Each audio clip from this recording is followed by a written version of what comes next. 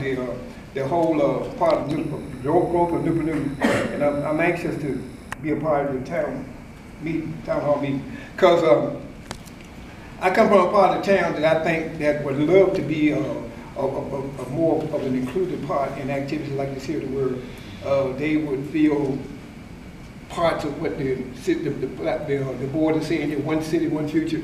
There are a lot of people that are concerned about problems, and I, for one, I'm an advocate for no more guns in the city, because we kind of sell toy and replica guns. We kind of stimulate the idea to most of the children that guns are toys.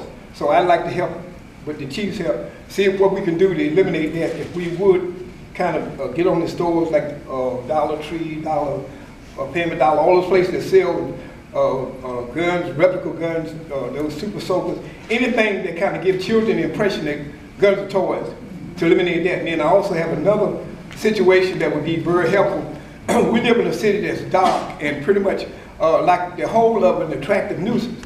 We live in a part of a city where we could give some arborists, which are tree people, to cut trees away from the lights, just to help the city be illuminated on some streets, to where a lot of the atmospheres in the areas that I live in are predatory.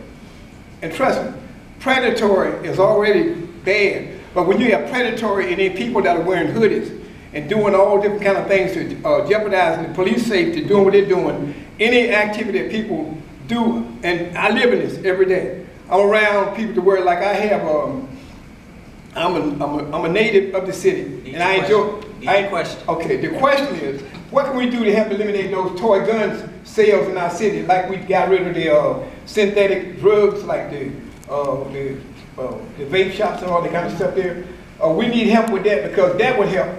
Because children are under the impression that guns or toys are guns. They're carrying stuff to school, and that kind of gets into problems with that. Because any of those toy replica guns can be made into a situation. Now the other part, how can we help with the situation of ex-offenders who are an asset in our community, that are yet to be developed? There are people that would love to help you do your job of community policing. If you knew how to communicate with them, with a board, a panel on this side, people like me, and people like law enforcement people on this side, with Commonwealth Gwen's help. There are people that would love to tell you things that you could help with a lot of security in a quid pro quo way, to help make the city safe. Criminals then in turn almost do your job, like you know you'd love to have some of their energies on your staff. But I don't represent them, but I know that there are people that we would do well to talk to, if we can. How can we set in motion some things in the area of reconciliations, helping people get reintegrated back in the community, and ex-offenders helping to become citizens all over again? How can we work with those two things? Thank you. Thank you. All right, a lot of questions in there. I'll start with the first one, with the good news part of your first question. The city council voted last meeting, I believe, that we are going to change the lighting in the city, and we're starting with some of the areas that you're talking about that are the most vulnerable, have the highest crime rates. So we're going to change the bulbs to a higher density bulb that will have better lighting.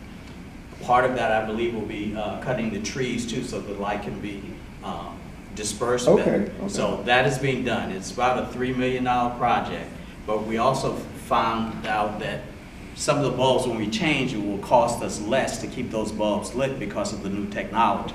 So we're going for the older bulbs first.